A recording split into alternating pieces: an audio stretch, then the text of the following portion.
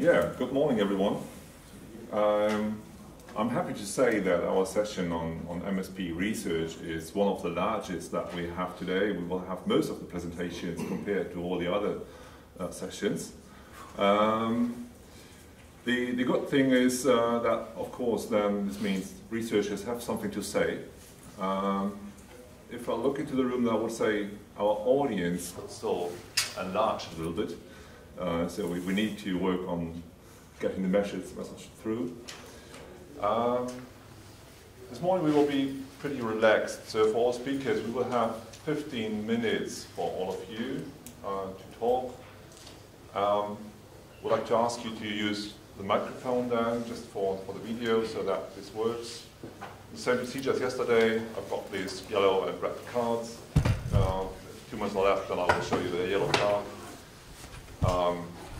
Together with the red card, I would take out the power plug, possibly. Well, the first talks will deal mainly with integration, interaction, big buzzwords when we talk about marine spatial planning. Considering an old opinion of one of my professors, I'm not pretty sure whether this is really planning as it is understood in theory, but I guess in practice this is very important. So, Robert, please. Ladies and gentlemen, colleagues and friends, first of all, thank you very much for inviting me here to attend this extremely important and interesting conference dealing with the future. And just to start with, the background for my presentation is the project GAP 2, which is about bridging the gap between science, stakeholders, and the policy. The Baltic case study is about the integration of fisheries into the processes of the Maritime Spatial Planning. But my presentation is about a couple of general things related to any kind and type of maritime spatial planning, and that's why we skip the GAP 2 description and go directly to the science. Some people say that concerning the science, most important is from the very beginning to make the theory right, because it's nothing more practical than a good theory. If theory is right, it's automatically very, very much practical. So, and what science we need, this is transdisciplinary research. And transdisciplinarity research, it is very close to what we know under the name of post-normal science, where societally relevant problem field is uncertain. It's usually so for the maritime spatial planning. Concrete nature of problems is disputed, of course, we are part of that, and a great deal at stake. We need to decide, and consequences are not clear.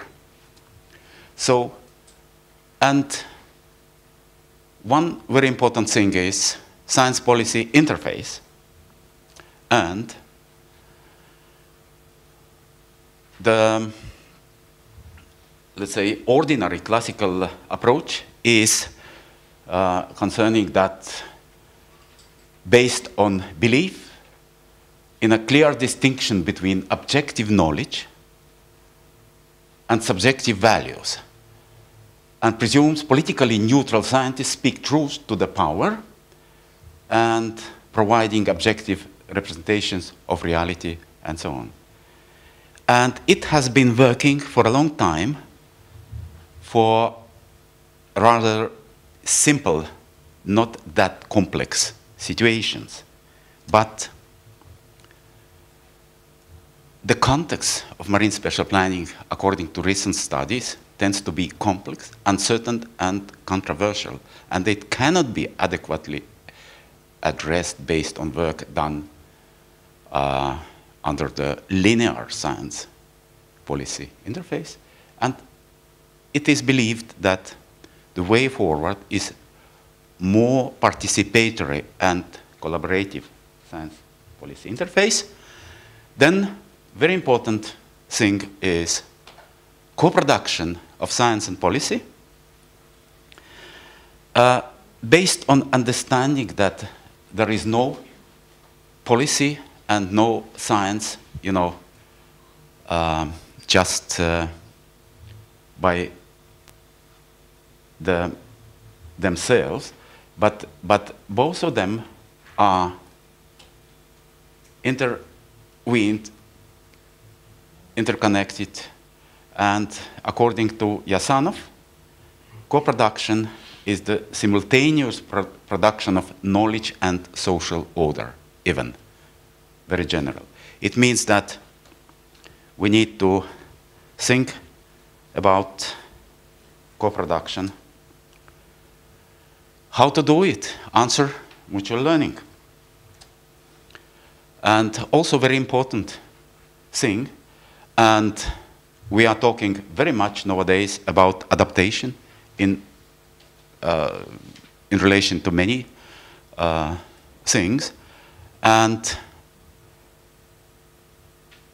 it is believed that transdisciplinarity aspires to make the change from research for society to research with society. We mentioned that for many times already yesterday, while the mutual learning can be conceived as the adaptation process. It's a process, adaptation, inherent in interaction and joint problem solving between science and society. So, now, how we do that? Learning from ongoing planning. And here is, we have two ongoing plannings, real plannings in Estonia.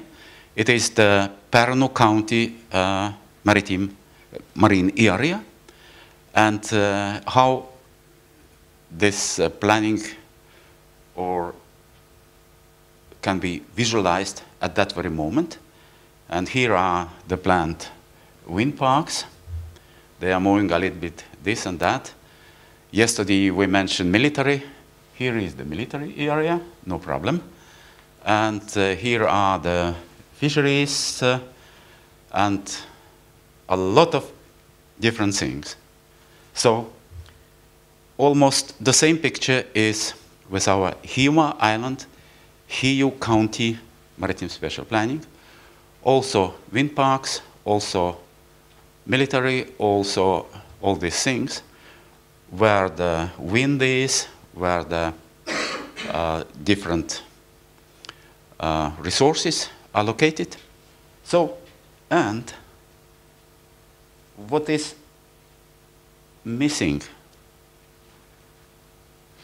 It is still the classical approach. We are going to allocate the space for different human activities, keeping in mind the ecological, environmental constraints. But we are not talking about jobs, value, and sustainability in new meaning. Environmental, social, and economic at the same time. This is much more complexity in that. And if we look at blue growth, it is defined as smart, sustainable, and inclusive economic and employment growth. It is not It is not the fish growing, it's not the mussel growing, it is economic and employment growth from the ocean, seas, and coasts. And this is still missing in our Estonian real planning, but we have strong intention to bring it in as soon as possible. It means latest starting September. So it means that key objectives: sustainability, environmental, of course, it's the must. Nobody argue about that. But the objective is the jobs and value. It's anthropocentric. It's putting the people in the center of the planning, provided that all environmental and other constraints are observed. No question. So, and conclusions. Keywords: transdisciplinarity, from research to society. It is the classical way. It will continue, but we are changing to research with society. We are based on understanding that science is societal activity. It is coming from society, and results are going to society. Towards collaborative science policy interface, I would say that in Estonian case, it's I'm extremely happy to say that our government, our ministries, county government, and the stakeholders, they all nicely collaborate, because it is a good example of interest-based, all they have own interest-based, collaborative negotiation. Then, participatory processes based on the mutual learning. It is the adaptation process. We are coming first time together, having very different understanding on the issue, on the interests, and then through this adaptation process, mutual learning, we are getting to the common ground. And towards planning for the blue growth, jobs, value, and sustainability. If now, classically, we allocate, we do the zoning and everything, but there is no jobs, value, and sustainability in new sustainability, new normality, I would say, involved. This is the avenue for scientific research. A lot of social science here, a lot of biology, ecology. Yesterday it was said that we should protect ecosystem services. Ecosystem services, of course, should be protected, but they are sustainably used, because what we really use from ecosystem is the services. Sustainable use means automatically what we mean protection. So, and that's it from my side, just to introduce the setting the scene for the social scene for the maritime spatial planning, which is, if this setting is right, we believe that results will be much better. Thank you very much.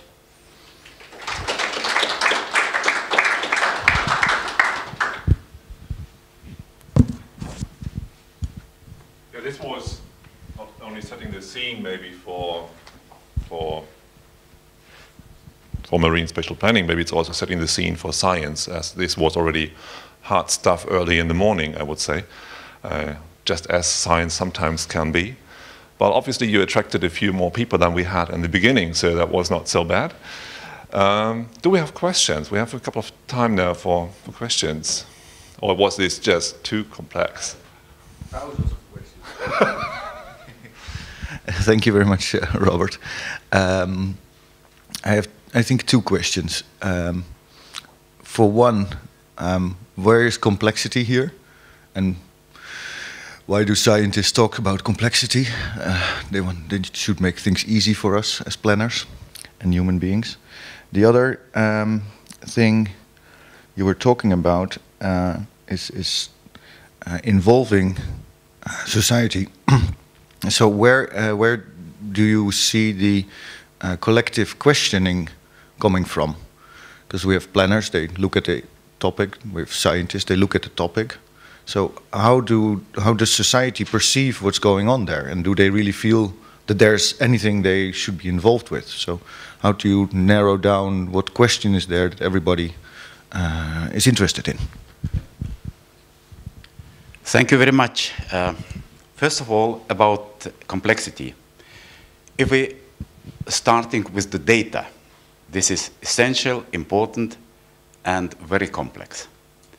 Then, if our science is moving step by step forward, we give the interpretation of the data. We contextualize the data. And this is, in a way, reducing complexity for the users, for the planners. We step by step, but you know, giving interpretation, it's very much about the interests behind interpretation, because the same data, the same information can be interpreted. And that's the planning process is the negotiation process, as we say that in maritime spatial planning, like in life, we get not what we deserve, we get what we negotiate. And this is the reality. And coming to negotiation, this initial complexity is more and more concentrated into the negotiation arguments. It means that this is the way, could be the way, and is the way how initial scientific complexity is concentrating later on into the arguments, interest-based arguments for the negotiation. So, your second question was about how to reach the society. A very general answer could be through the interest. It means that the maritime spatial planning should be presented through the process as much as possible as a balance of different interests. And then this way, more and more members of society are involved because their interest is their personal and group interest. And finally, if we come back to this blue growth, most of us are interested in jobs and value. This is maybe coming very important areas to involve the people if we are going to talk about how we are planning the future from the point of view of blue growth, jobs and value. This is what almost all of us citizens are very much interested in. Thank you. Yeah.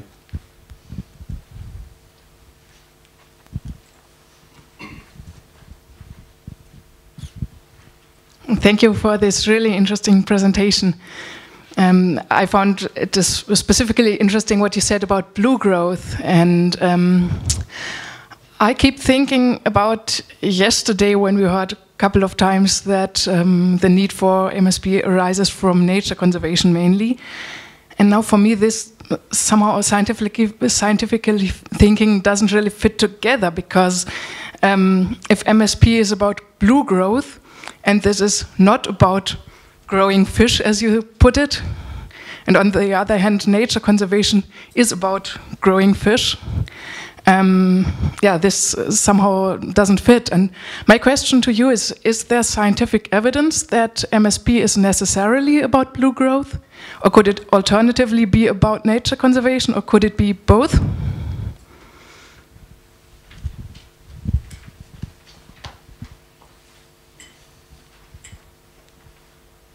So thank you very much for that question.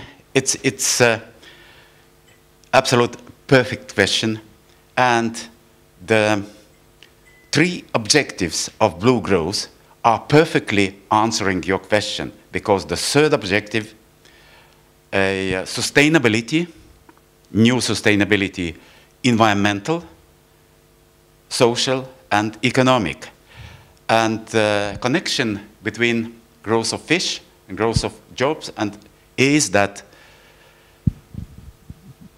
the jobs, fishers' jobs, are using fish resources, and if they need, we as the society need growth of the jobs in this sector, they are interested to protect fish stocks, or to even to allow the stocks to grow.